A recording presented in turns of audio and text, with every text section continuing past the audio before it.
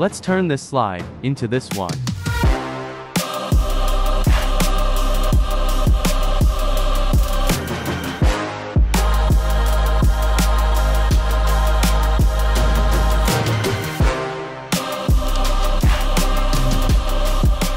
Let's go. Let's make it happen. I'm using PowerPoint 365. And now let's start with this empty slide. First, let's find a picture that we can use as a slide background for this slide. And to save some time, I've downloaded some photos from unsplash.com that we can use. So let's just select this beautiful black dune photo and let's copy it.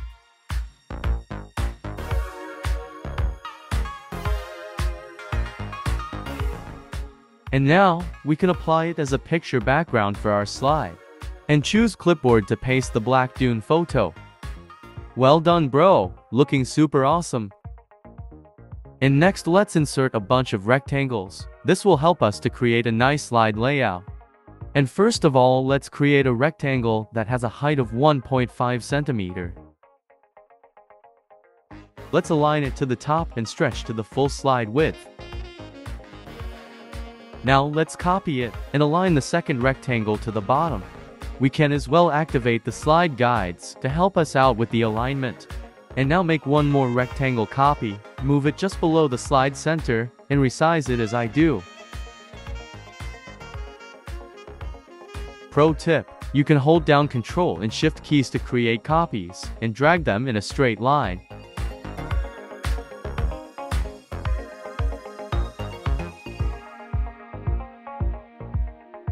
Now select all of the rectangles in the middle of the slide, group them, and stretch them to the full slide width. After that, we can ungroup them.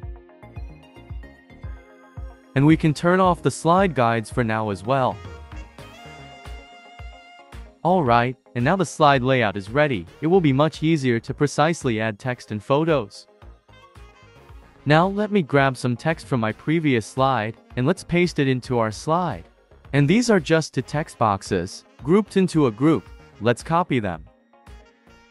Hit Ctrl V to paste, and let's align this text group inside this bottom left rectangle. And now let's duplicate this text group a few more times. Feel free to adjust the text as needed.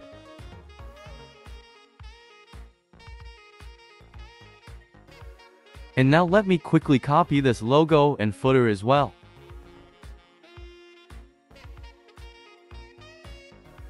Awesome, and now let's select the footer, topic 2 and topic 3 text boxes, and let's reduce their brightness. And we can do that by going into the text fill options, and adding some text transparency. I'm using 70%. That's great, and now let's insert a picture into this top left rectangle. Let me copy this awesome photo, and let's paste it into our slide.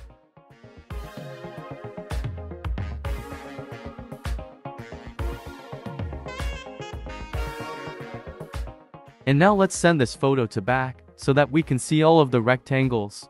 And next, make sure you select the photo first, then hold down the Shift key, select the top left rectangle, and then go to Merge Shapes, and choose Intersect. In skadoosh, we have placed the picture inside the rectangle.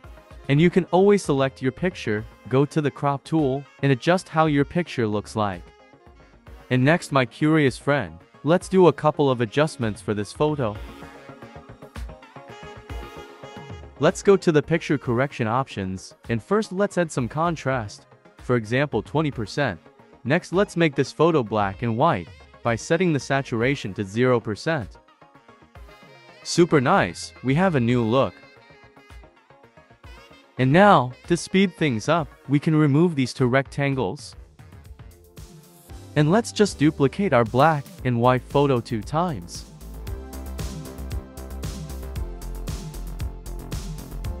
And now, let's find some new pictures. Let's copy this awesome photo, and let's get back to our slide and select the photo in the center. Let's right-click on it, choose Change Picture, and pick from Clipboard. And this way, we have easily replaced the picture, and next let's apply the same image adjustments as we did before.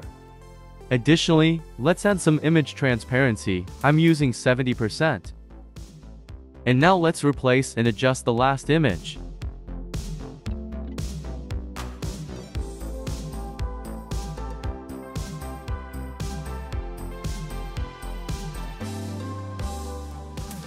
Super nice, you are making a wonderful progress. And next let's recolor this photo, so that it stands out better. Let's go to picture format, color, choose more variations, and pick any custom color that you wish. Super nice, and by the way, here is the hex code, if you would like to use the same color as well.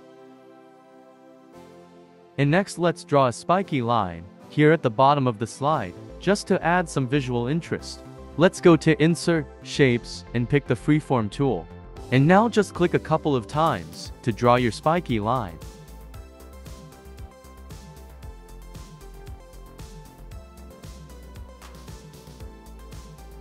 And to save some time, let's just copy the look of this line by using the Format Painter.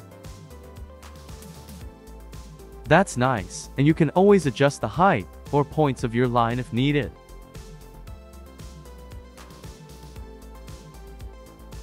That's great, and next let's jump into the selection pane, where we can see the list of all of the elements that exist on the slide. And as you can see, our spiky line is called Freeform Shape 27. And now, let's hide all of the elements, except the spiky line. We'll have to make a screenshot of our slide. Let's play the presentation from the current slide, and let's hit print screen to make a screenshot.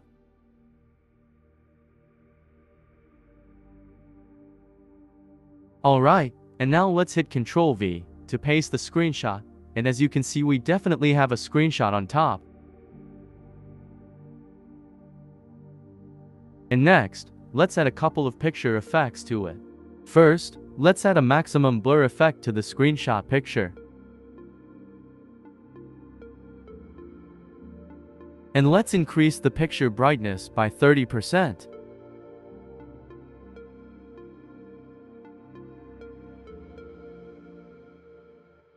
And next, let's make sure that our spiky line stays on top. Let's just bring it to front. And let's make sure that the blurred screenshot sits in the center of the slide. And next, my friends, let's make one more screenshot.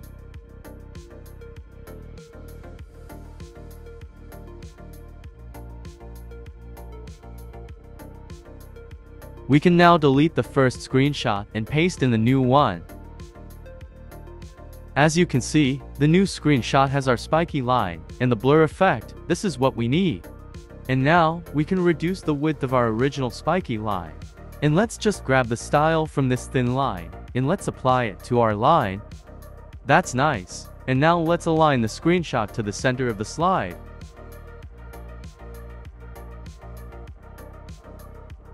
And let's crop it, so that only the bottom left corner is visible.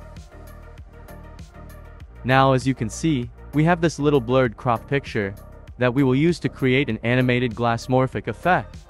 In the selection pane, we can rename it to blurred picture, and we can rename our thin spiky line as well.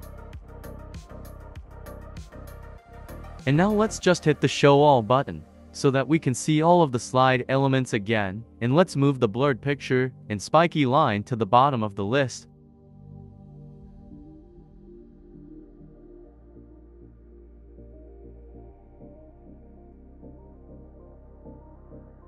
Super awesome! Now let's select the blurred picture, go to the crop tool, and adjust the cropping area as I do. And by the way, I forgot to tell you that I've already deleted all of the rectangles that we have created in the beginning of this tutorial. We don't need them anymore, since the slide design is ready. And now, let's do something super fun. Let's make all of these photos clickable by inserting hyperlinks. So let's make sure that this first photo is linked to slide number 11. And now let's just duplicate slide number 11 2 times, so that we have more slides to work with. Let's get back to slide number 11, and let's link the middle photo to slide number 12, and the photo on the right to slide number 13. And now, since all of the photos on slide number 11 have links, let's copy them and paste them into slides 12 and 13.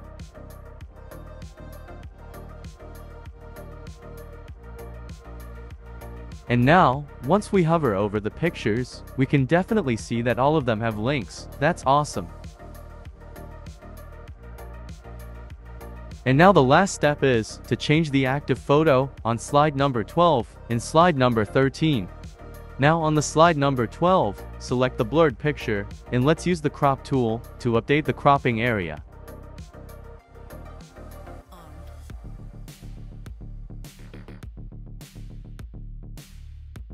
And let's make sure that we update the text style in the active photo.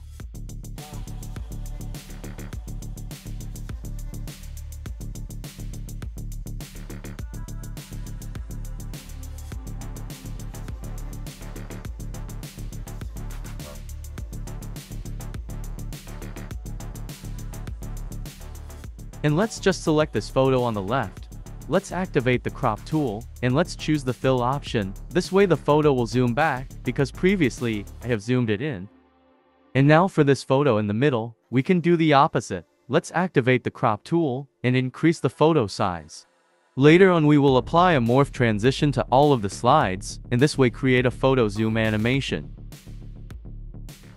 And now let me quickly update the active photo on the last slide.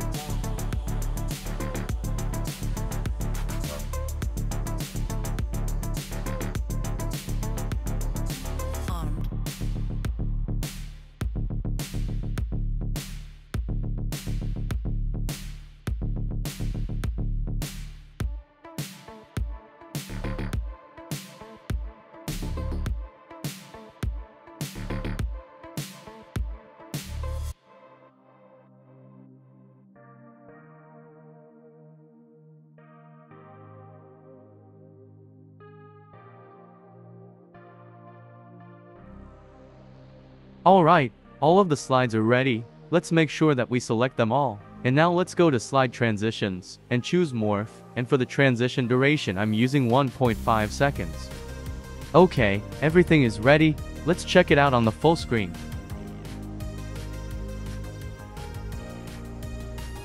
That's super awesome. Everything seems to be working just fine. Congratulations. Now you know how you can design and animate this kind of slide with clickable photos in a glassmorphic look. If you have enjoyed this video, please watch more videos on my channel. There is so much more awesome things to learn. Thanks, and I'll see you on the next one.